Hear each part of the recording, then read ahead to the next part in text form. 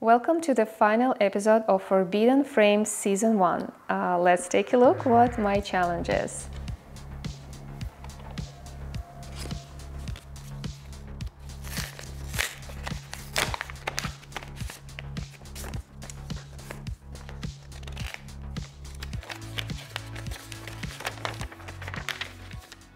Photography style: focus on creating a story with collages.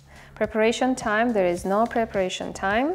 Challenge: the majority of your images are focused on posing in full body shots. For this session, you must create a series of images that can be arranged into collages with close-ups and medium shots.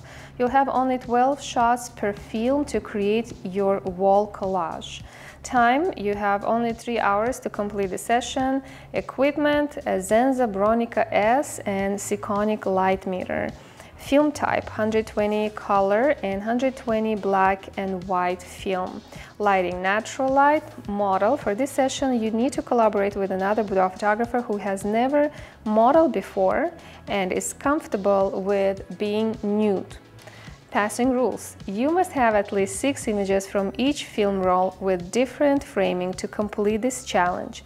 And if you fail the passing, you will have to redo the nude photo session and be the model yourself.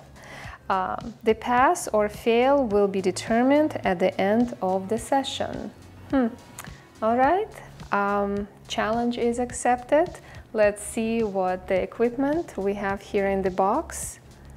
Here's my camera, Zenza Bronica S, and my Sikonic light meter. Okay, let's see if we're gonna make boudoir photography history with Zenza Bronica S or not.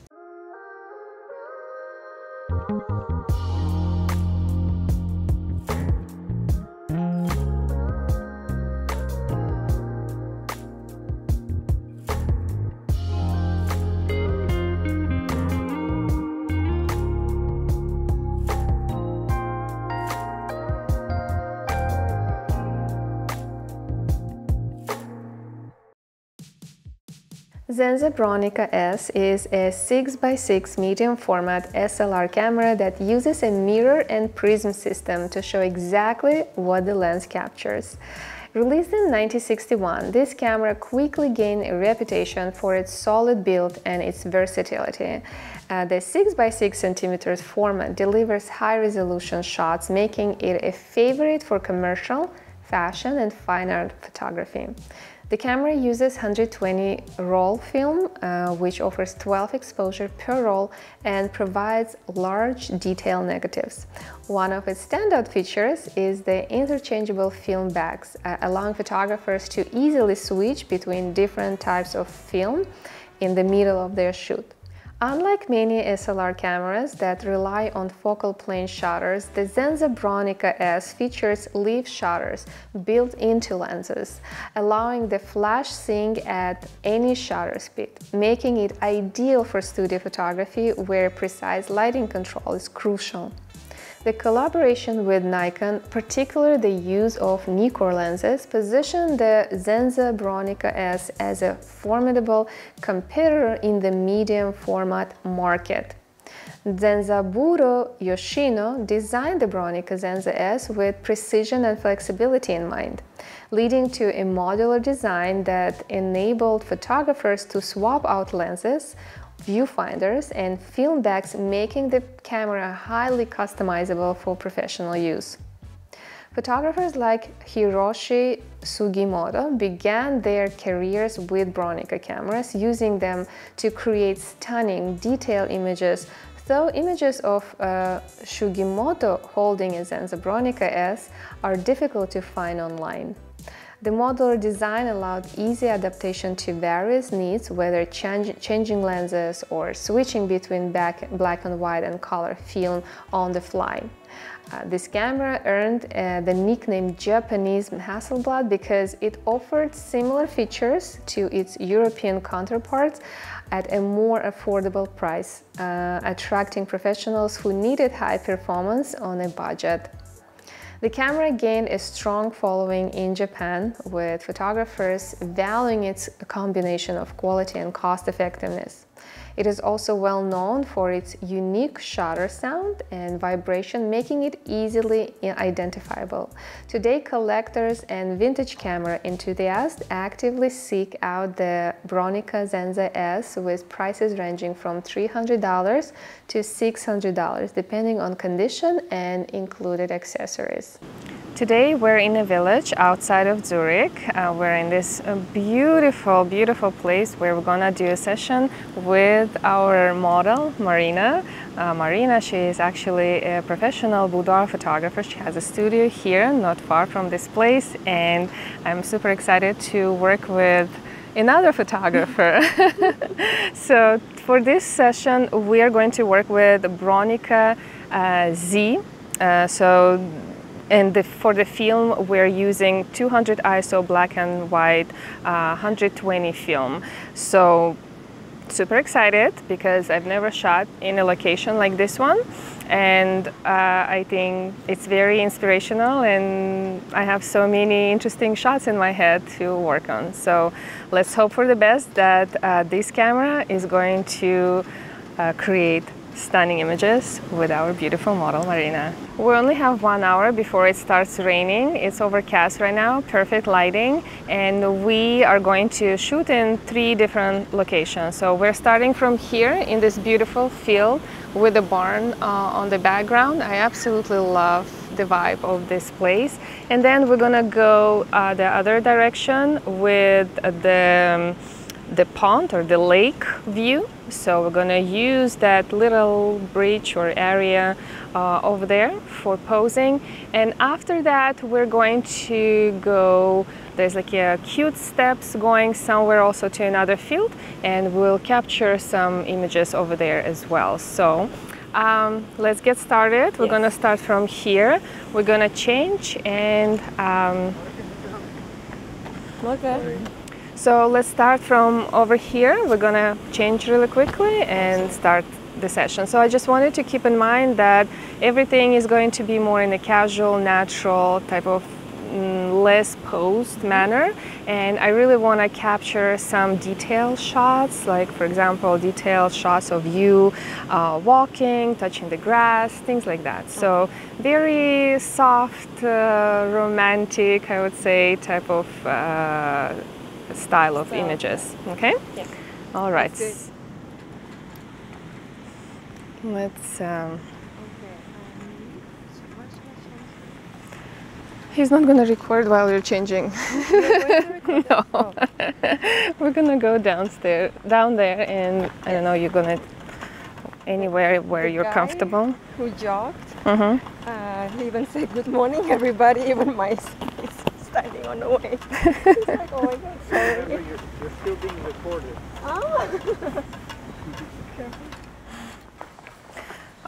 Don't remember if I mentioned, but we are now using black and white film, and we're going to capture all the images on the way till our last location, and then on the way back we're going to use color film. So we're going to change the film and capture more images in color, and we'll see what works better. I'm pretty sure both will work good. If the camera works good.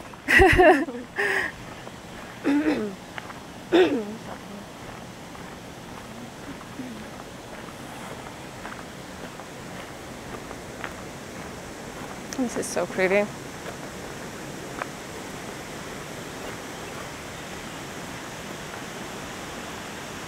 Okay. So you can change, and I'm gonna check on my composition. So anywhere where you're comfortable.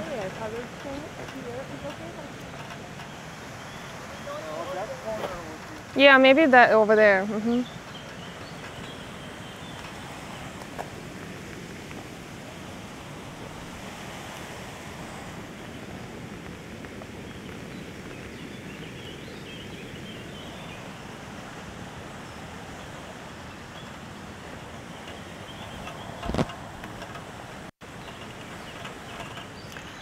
So I'm thinking to do one shot of her tippy-toeing, like walking, to create some sort of story with this session. So she's going to walk this direction, and then she's gonna go towards the field, and I'll do some. So that's going to be how many shots? Look, tippy-toeing, maybe walking that direction, and then being in the field with her hand touching the hay grass or whatever it is, and then being inside of that field. So that's going to be 4 shots. And the sun is coming out. I think it's going to be nice with actual sun. Okay.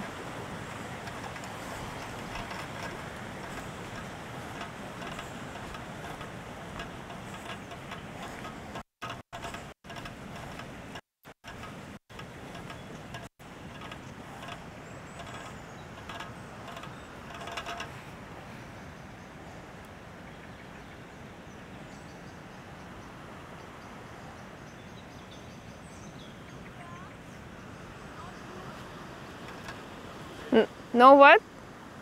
Ah, no shoes. Maybe until here and then. Maybe you walk here and then take off your shoes. I don't know. Oh, it's sunny.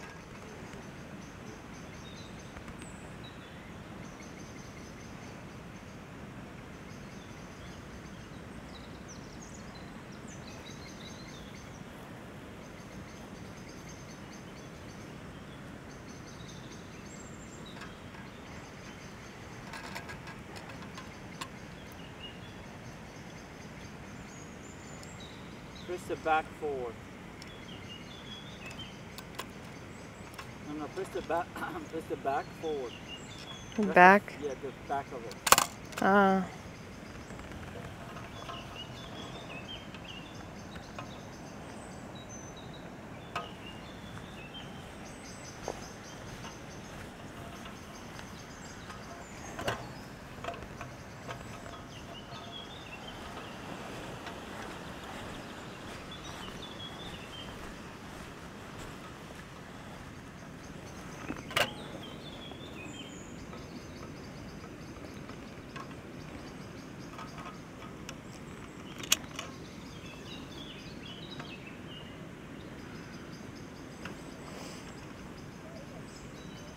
Okay, I think I'll do this first. This composition is nice. So what I see over here, there is like a box lines.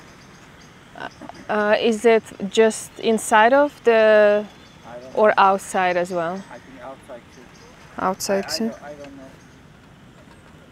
To be safe, I'll try to frame it for the grid. Without, and just put the thing on. Yeah, what did you say? I said just to be safe, consider inside the box. Someone is walking there? Yeah. Okay, just to be safe.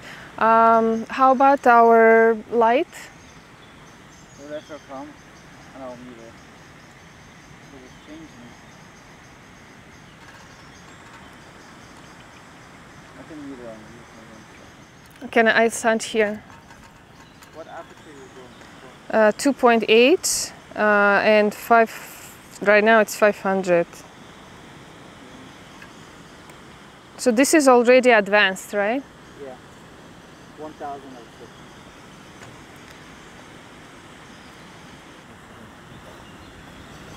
Because I see it's like so pretty from this angle, from like down here, and she's in between, just being nude and touching this. It's so pretty. It's not very transparent, so it's comfortable. Yeah, come over here. It's okay. Maybe she can wear shoes and then... Are you okay barefoot? Barefoot, yes, yes. Yeah. Okay. Towards the- So I'm thinking to start from here, and what you're gonna do if you step in there, we will do without the shirt over here. You mean totally naked? Or you can. Are you on mic? Yeah. You can hear it. Okay. So it's going to be shot from behind. We purchased the Zenza Bronica S while we were in Barcelona, and it was a tough decision because camera prices in Spain are about 50% higher than in the US market. We visited at least 4 shops in Madrid and Barcelona before finally deciding to buy a camera outside of the US. We had one more stop in Switzerland, and the only film camera we had was from 1930s, which wasn't part of this season's challenge. Later, I found out that Yuliya had borrowed the Bronica Z and added it to season before we left on our tour, but his friend sold the camera, so it was no longer available for the shoot. So he had to buy the exact same camera because we had already announced the challenge with the Zenza Bronica S. Anyways, the best shop Yuliya found with reasonable prices and helpful customer service was Casanova Photo in Barcelona. He ended up buying a few more analog cameras from the same shop, and we actually had some fun playing with them with Marina, our ambassador in Zurich, Switzerland. However, I wasn't able to use the Zenza Bronica S until the actual photo shoot. I know Yuliya was trying to figure out how it worked during my nude photography workshop, and I was pretty excited by the honk sound it made. I have to admit, this camera felt like a tank. I eventually got to use it on the challenge day working with Marina. Honestly, going from the smallest 35mm camera in my previous episode to the biggest analog camera I've ever held was quite an experience. The camera was straightforward and easy to use, except that I had to use both hands to hold it steady due to its vibration. And I used 120 Cinestill XX film, which is similar to the motion picture film I used in my last session with the Rolly TE. And I also used a Porta 800 color film for the second roll. Oh, be careful. Fine.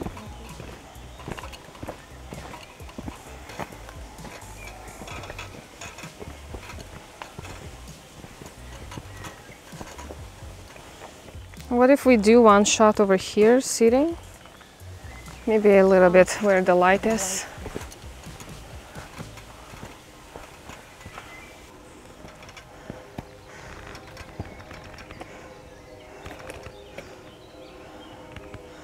So maybe somewhere there, where the last step is.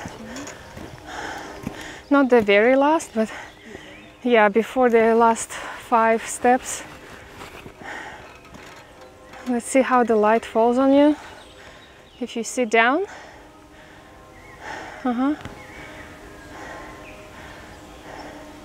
And is it cold? Is it? What if you lean back? Oh no, it's okay. I think the next set of stairs will be more balanced. More balance? Yeah. On the next set. What do you mean, more balanced? You see there's more light over there. It's still Yeah. like it's a shadow. Heighten it.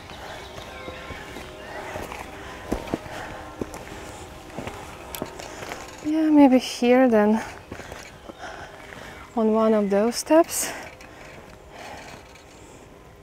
Yeah, right here. And you can sit in a way that it's like super awkwardly casual, like to do like a weird shot. Lady behind us is showing let her pass, but she's on her mobile. Oh yeah, let her pass. Yeah. You can do it. She's her from her mobile. Is she older? No, she's young, but she's probably waiting. I think she's waiting for us. But you don't have to take it off completely, so just take off shoes, and when you're kind of sitting, let it fall. Okay. And then if she's passing.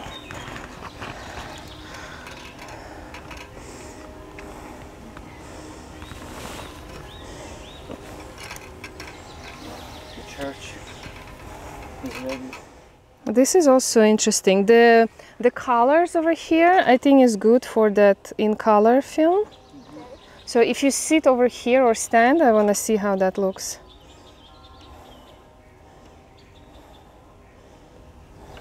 Yeah, it's interesting.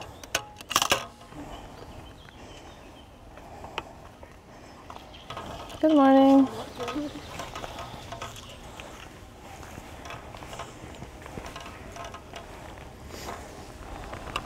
Oh yeah, this is so pretty. Don't lie to her. The light is falling from that side. Let me see if I can step lower. Measure the light.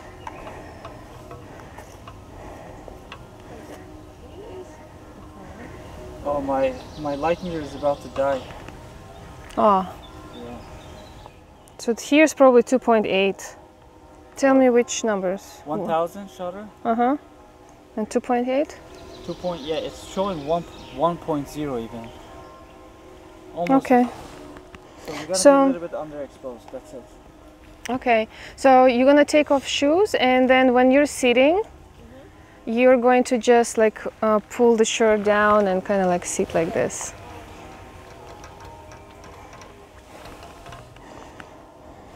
I'm gonna grab it from you. Be careful. It's okay.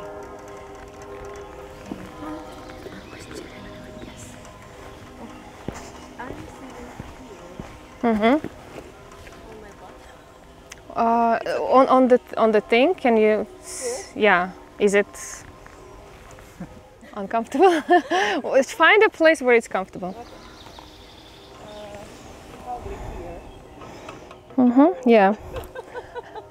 You don't have to. Yeah, you can sit on the shirt. It's fine. Mm-hmm. And then kind of pull it down to your breasts. Yeah, it's cute. Over here, you're gonna open this up. You have the lock button or unlock. You're gonna unlock this, and this is the back of your camera, right here. So this is where you will load the film. So you have this spool in the bottom because that's how, you know, when you finish the film, this is how it's gonna be. So you want to take this out, just pushing it to the other side, and make sure that this is in the top. Okay, now my 120 film is in the top, and then I'm gonna load the new film in the bottom over here, right here. So let's put this one in the bottom. Doing this upside down, so hold on a second. Okay, just push it to the side and make sure that it's in there. So with these films or this type of cameras, you want to go the other way. So this side of the camera is actually supposed to be exposed to the light. So this is where your negative is going to be. So I have it here, I'm going the other way.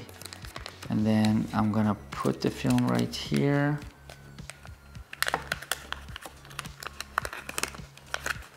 Just enough so it can lock it in there. Okay, let me do this where I can actually see. Okay, here's the film slit. And I am turning it this way because I want the film to go that direction.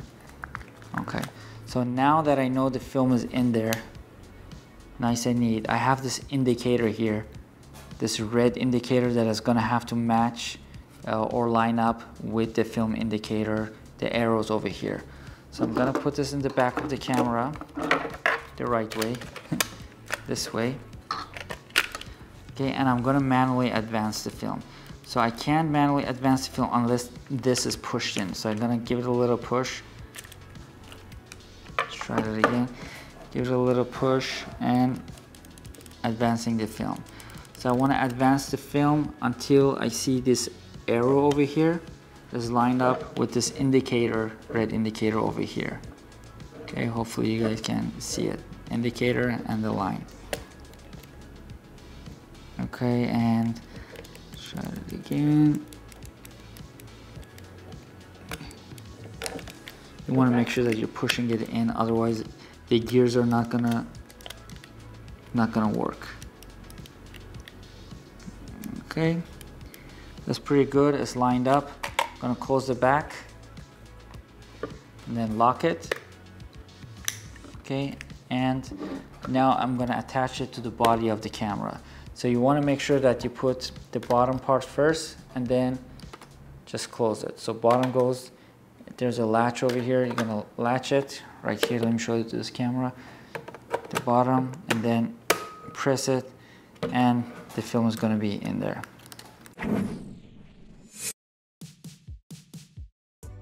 I was so distracted by the beauty of the landscape that I didn't find the session challenging at all. I just wanted to capture all that nature in my frame, and the 6x6 cm medium format camera was the perfect choice. However, I completely forgot about the challenge, which was to create a collage with lots of close-ups and medium shots. So after the session, I was surprised by the failed challenge announcement. I had to step into Marina's shoes, which I didn't want to do because it was a new session and I wasn't ready for it.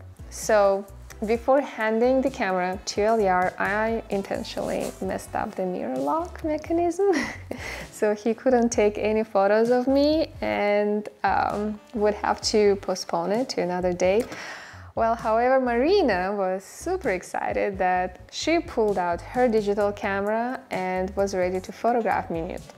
Well, eventually Yuliya couldn't figure out how to fix the Zenza Bronica S. His video camera and gimbal were running out of battery. It was about to rain and we had a long walk back, so Marina quickly took a few shots of me with her digital camera, and with that we ended this episode and I ended up paying the price for failing the challenge, which I tried to escape. All right, now I would like to take a few photos of Yuliya in the same location.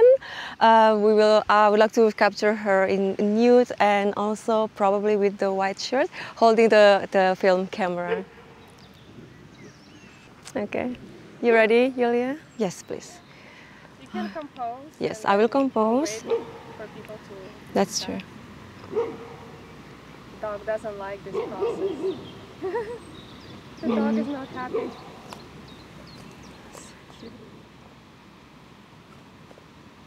I like that how you were looking down. Breathe. Why do I ask people all the time to breathe? Yes. Actually, it's a good trick. It's like yes, that one. Yeah, that works. Yes, breathe. Thanks very much. Bring the camera a little bit out. Yes.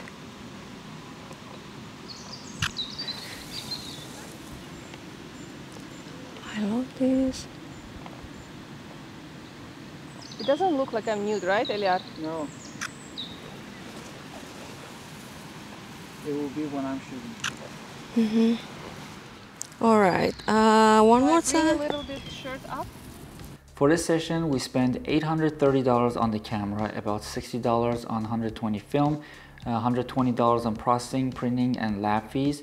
We spent about $300 on the hotel room and about $400 on transportation and flights. So the total cost for the session came out to $1,700 and $10. $1,710.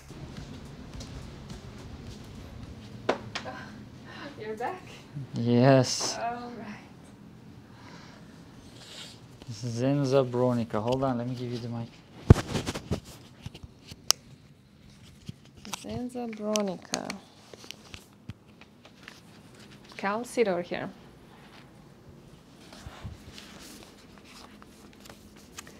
Da-da-da-dun. Come to this side. Ooh. Zenza Bronica did such a good job. Wow. Japanese Hassleblad. I absolutely love it. This is a little bit too far. But yeah, still interesting. Oh, this is so, oh, look at this. It's like so in focus and the foreground is blurry, and look at this.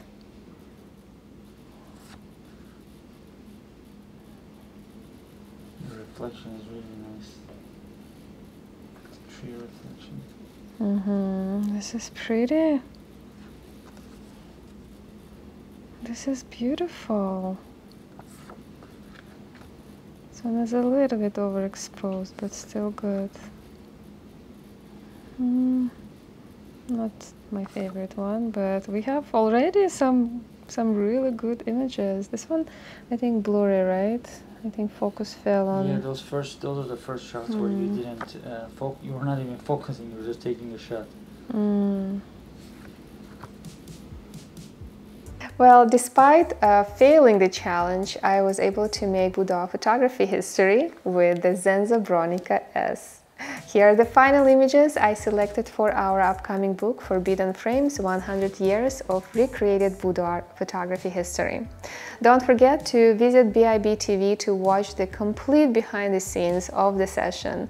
It's now available on Forbidden Frames Season 1. See you next week with another camera, another model, and another location. Believe in boudoir.